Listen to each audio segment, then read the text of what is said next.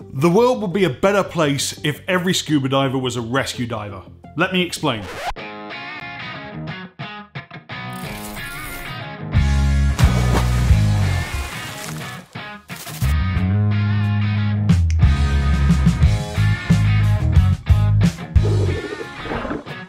Ladies and gentlemen, what's going on? Welcome to Divers Ready. My name's James. It is so great to see all of your smiling faces. If you're new on this channel, please make your next dive on our subscribe button because we make videos with one simple goal in mind, and that's to help make you a better scuba diver, like this week where we're talking about why every diver should be a rescue diver. Now, me personally as an instructor and a lot of my instructor friends I know, rescue diver is our favorite course to teach, but sadly I don't get to teach many rescue diver courses these days because the way I've got my business set up with one-to-one tuition isn't ideal for teaching rescue.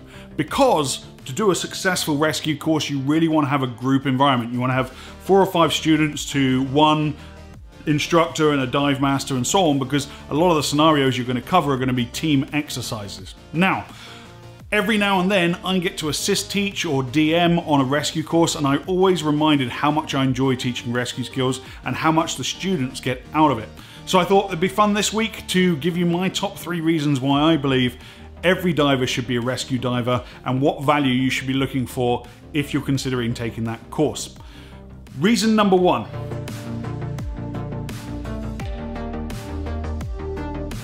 Number 1 is readiness. We all agree from open water level and above that scuba diving is an inherently dangerous sport. We are land walking mammals trying to breathe underwater. And we also all agree that an accident can happen at any time to anyone.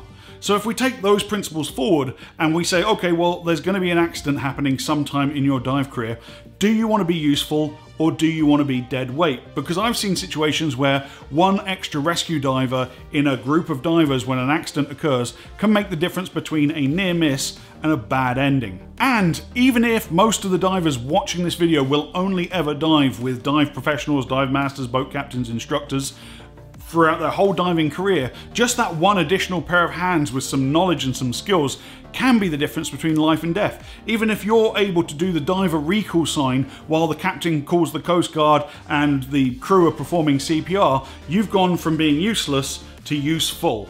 The rescue diver course itself is part of the core development of any scuba diver hoping to go pro. You have to be a rescue diver before you go and do your dive master course. A lot of people out there think that rescue diver is some kind of specialty course off to the side, and it's not. It's part of the core progression, and for good reason, and that reason is readiness. The training on a rescue diver course should be heavily practical. It should be real world scenarios. It should be, acted out accidents that, whilst maintaining safety on the course, are realistic in their presentation. You're going to cover emergency situations both on the surface, underwater, and on the boat. You're going to have O2 administration on a good rescue course. You're going to learn CPR if you haven't done it already. So all these things tie into making you somebody who in 2-3 years time that training can kick in and you can become useful if an accident occurs around you.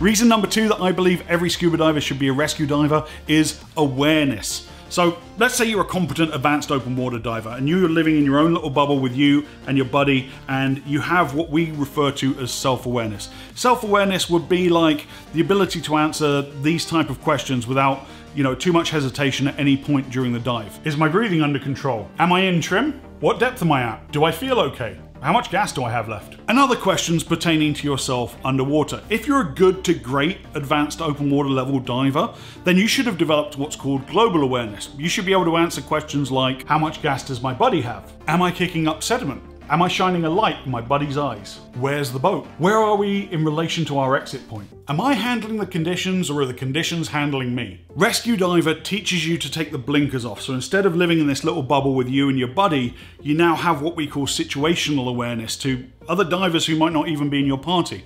Next time you're on a dive boat or at a dive site, look around at the other people in your group. You see that woman over there that can't weigh 130 pounds soaking wet, diving without a wetsuit, asking the dive master for 18 pounds of lead? She might not be the most experienced diver on the boat. Or that guy over there who was first up from the first dive because he ran low on gas really quickly and is now sitting red-faced and panting, recovering from climbing the dive ladder. Maybe he should sit the second dive out. Or wow, I just got in the water with my buddy and the current is way worse than we were expecting, so I probably should tweak my dive plan accordingly. As well as the practical rescue skills that you'll get on a rescue diver course, you should also be taught to develop your situational awareness to prevent rescues, because the best rescue is the one you don't have to perform.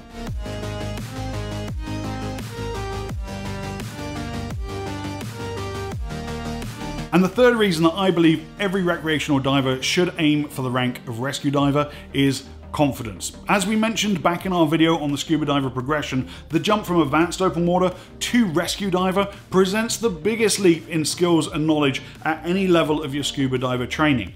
It is challenging, it is tough. You're going to practice and be examined on skills that you didn't even know existed. Pop quiz, hot shot. Pop quiz. Let's say I'm your dive buddy. I'm 6'3", 280 pounds. I'm in full dive gear and we're going for a dive together, and for reasons unknown, during the dive I become unconscious. What do you do? What do you do?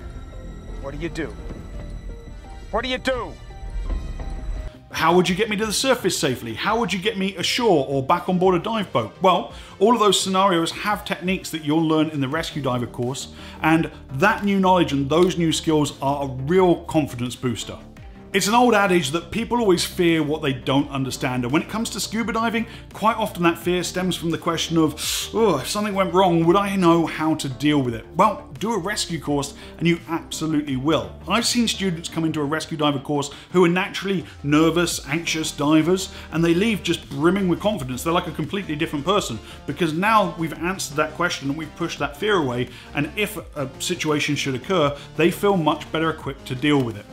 Ladies and gentlemen, don't forget to make your next dive on our subscribe button and click that little bell icon so you don't miss any of our future content. And if you enjoyed this video, if you learnt something from it, give it the old thumbs up for me. It really warms the cockles of my heart. Let me know in the comments below, are you a rescue diver? If so, did you enjoy your rescue course? And if you're not a rescue diver, maybe you're advanced open water, are you thinking about taking your rescue diver course? What's stopping you? You know how it works by now. Just over here, I'll put some of our back content that you can check out. And until next week, my name's James. This was your Divers Ready video for this week. It's going to be the hat. Here it comes. Dive safe, dive often.